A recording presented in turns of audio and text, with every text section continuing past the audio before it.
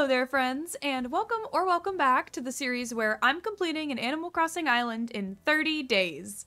Now today we've got a lot of big things happening, but before we get too ahead of ourselves, here are the rules that we laid out for this island challenge. And with that out of the way, let's jump right into day 9. Alright gang, we've got a lot of big things on our plate today. First off, let's go ahead and check our mail so this thing can stop ringing while I'm trying to talk to you. Oh hey! Speaking of big news, as of today, I've officially upgraded the house completely. So let's add decorating our house and like customizing it to the list of things to do today because like it's free. So even if I want to change it later, I'll just make it look cute for the meantime. I literally heard footsteps walking up and I was ready to fight Eugene, but it's a cutie Bones. Hi buddy, what's up? Art Morning's neat. What's the latest, bud? Me too, Bones. I also overslept today, but that's okay. Sometimes you need to take a little extra snooze time in the morning. And actually, talking to Bones made me remember that freaking Shep is on our island as of today. So let's run over and go say hi to him. I'm so excited. Not just because his addition means that I don't have to do any more villager hunts. Oh my god! And I totally forgot that we moved the shop. Sweet! Alright. Back on track. Let's go say hi to Mr. Shep. Oh my god, his house is so cute. Hi, Olive. Let's talk to you real quick while we're here. I get that, Olive. Me too. If it isn't our boy, hello, Shep. The man of the hour. Yo, Ash, thanks again for inviting me here.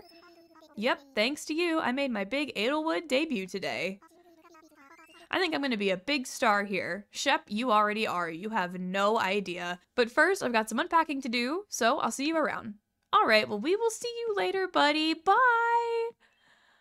Alright, now I'm gonna be real with you guys for a second. Anytime I'm leaving a house and I've like just finished talking to one of my villagers, whenever I leave and they like do their little wave bye, I take my right thumb off the joystick and I wave goodbye back, which is kind of embarrassing, but like also I think it's really cute and one of the things I love about doing in this game. Let's talk to some more of our villagers. I feel like we haven't done nearly enough of that.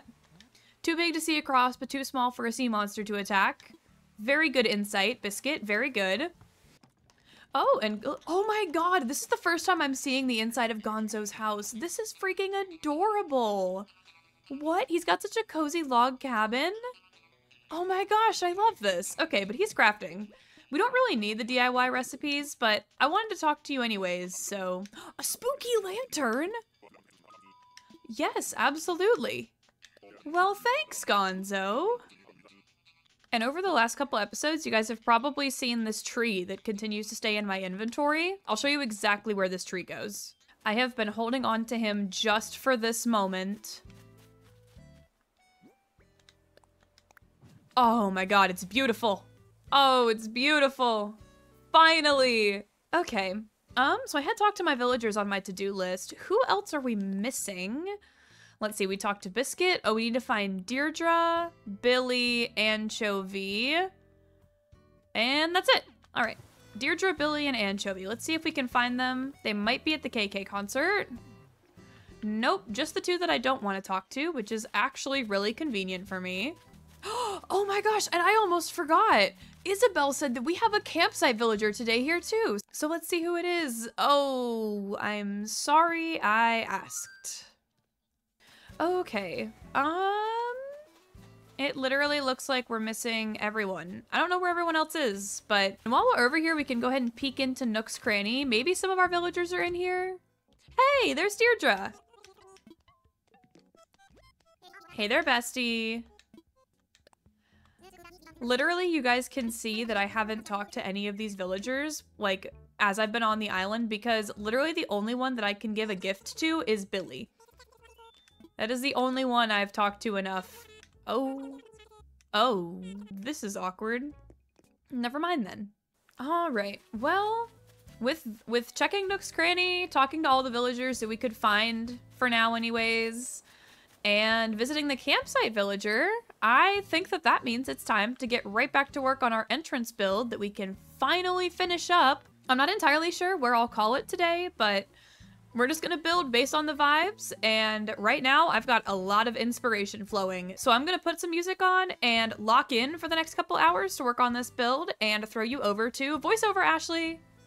All right, I have lit my cozy pumpkin spice candle, and let's jump right into this build. Now, what you're seeing me do here first is like, I had these couple little items that I had picked up from a treasure island that I wanted to add to the existing areas that we've already worked on to kind of like cap them off as complete. Like, I wanted to switch the trash can to Rover's briefcase by the entrance because I thought that that looked more like someone was visiting, and because I originally wanted that trash can to be like a mailbox, but I've since decided that I want to do a little post office build somewhere else, so it made more sense to not have the mailbox at the front and instead put it at wherever our post office eventually ends up going. And this begins the saga of me messing with this newspaper stand that we put together in the last episode. You guys are going to see this change like probably 3 or 4 different times in just various little ways because I could not figure out what to do with capping off the end of the walls in front of resident services. Like, that's another struggle you're gonna see me have in a minute, but boy, did we struggle. I could not find something here for the life of me. I tried to put one of the little decorative pillars there, and it didn't really work because it wasn't exactly the right colors, why? I eventually settled with this ruined pillar, which looks really good. I actually didn't plan to use this until we got to the like cryptid museum area, but now my next problem is trying to figure out how to fill in this space here because like, I tried so many different things and I could not find something to just jut up nicely against the back of the medieval wall.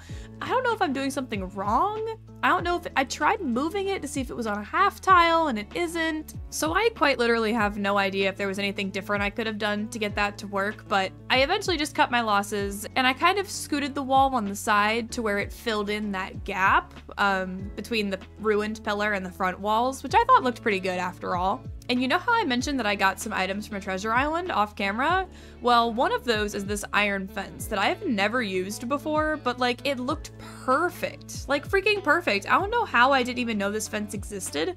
I was totally prepared to use that like iron and stone fencing, even though I wasn't that excited about it, but very pleasantly surprised with how cute the iron fencing is.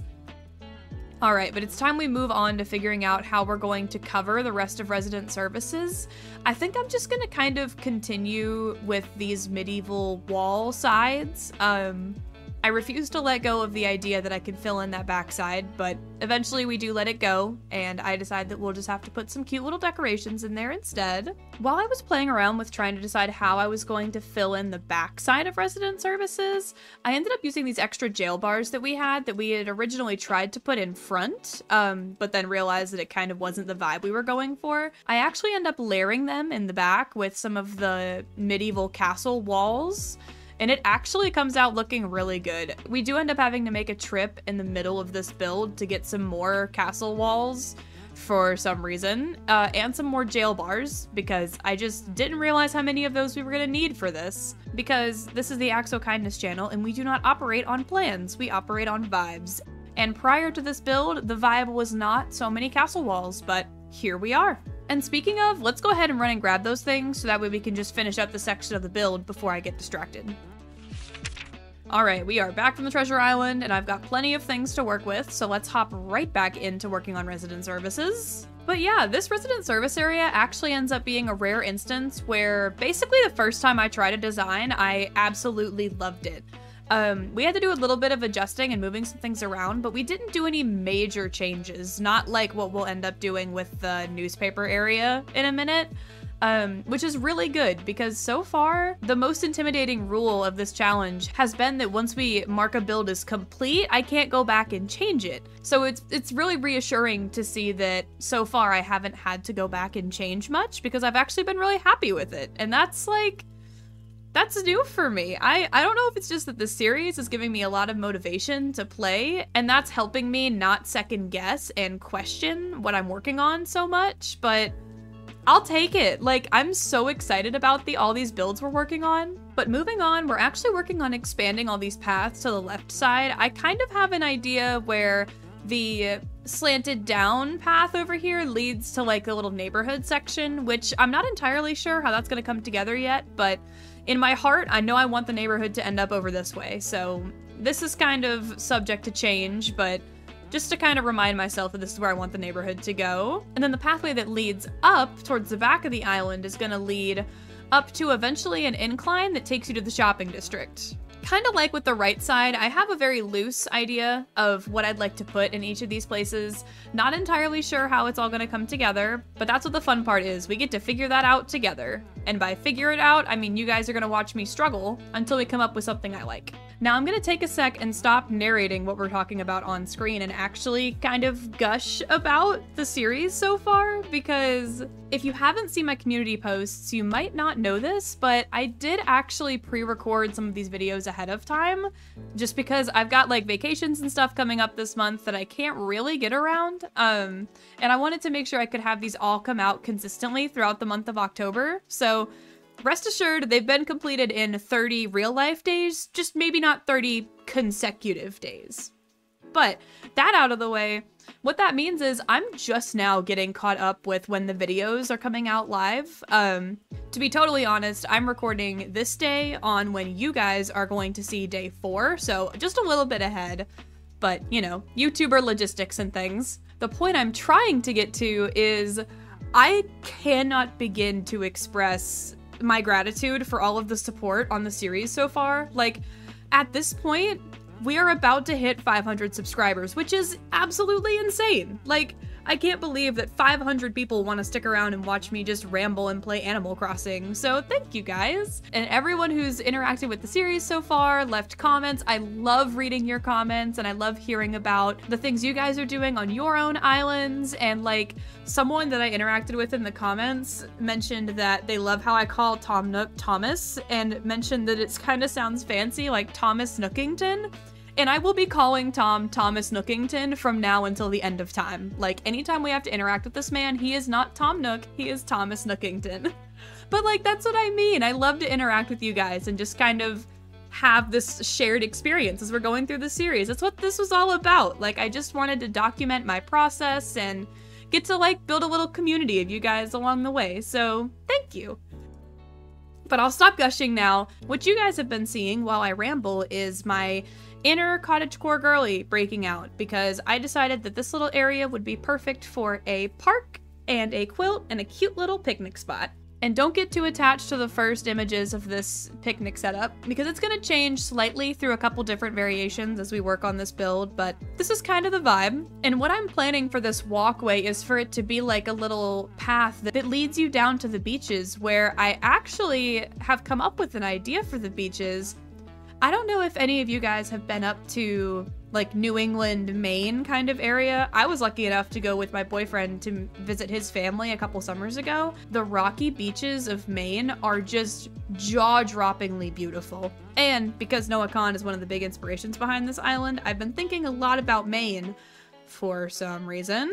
And I've decided that I actually think I want to cover all of our beaches in like various rocky items and kind of, I'll decorate around them. It won't be just rocks. Obviously there'll be some custom codes and things, but fingers crossed that that's going to come out as good in theory as it does in my head. All right, but back to the park. I had this idea to put these little log stakes there, but I actually couldn't decide between the two variations. I wasn't sure if I liked these orange ones more, or if I actually liked these brown, more natural looking ones more. I want really badly to like these brown ones instead of the orange ones, but this area is just so brown already with the stone and all of the pathways and things that I actually think I like the bright orange ones better. They kind of add a little pop of color. This is weird for me, guys. I am always one that likes the natural things more, but especially after we added the finishing touches in this section, I think that the orange ones are really what this place needed to make it pop.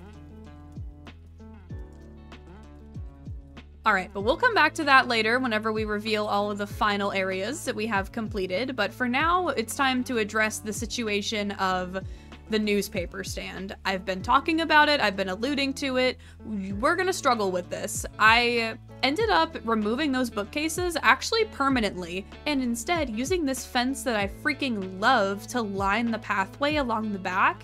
And I think that it makes it look kind of less like a formal building and more like a little stand that someone might set up near resident services where there's a bunch of people coming and going. And I like that vibe lots more than the formal building structure, and we'll have plenty of space to do some actual fake buildings in the shopping district. Like, I think I probably will give Shep a little record store, and we might do a little plant shop and things. Obviously, we haven't made it there yet, so we'll have to save that problem for when we make it there. But all I can say for sure is that I really like the final iteration of that newspaper stand, like a lot. Oh, and now you're getting to watch my artistic talent in action as I crudely write post office on a design code, so that way my brain remembers that we want to put a post office here, because I will forget. And that about sums up all the progress we made on the left-hand side of resident services. We don't do too much over here on the right side. I just kind of play around with some ideas of how I might want to do the entrance to the farmer's market, but the last thing we're going to do is just add a couple finishing touches into resident services, and with that, it's time to show off our completed entrance area.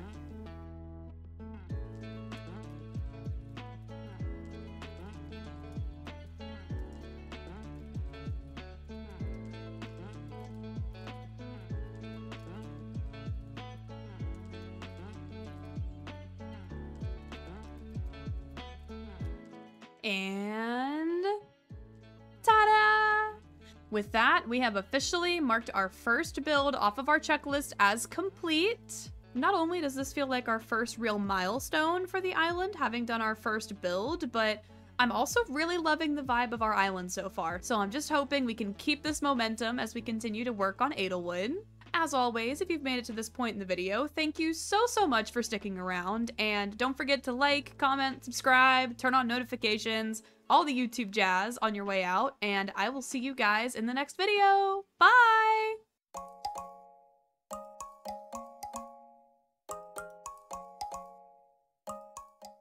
Aha! You thought I forgot to customize my house. I mean, I did, but I'm trying my best, okay?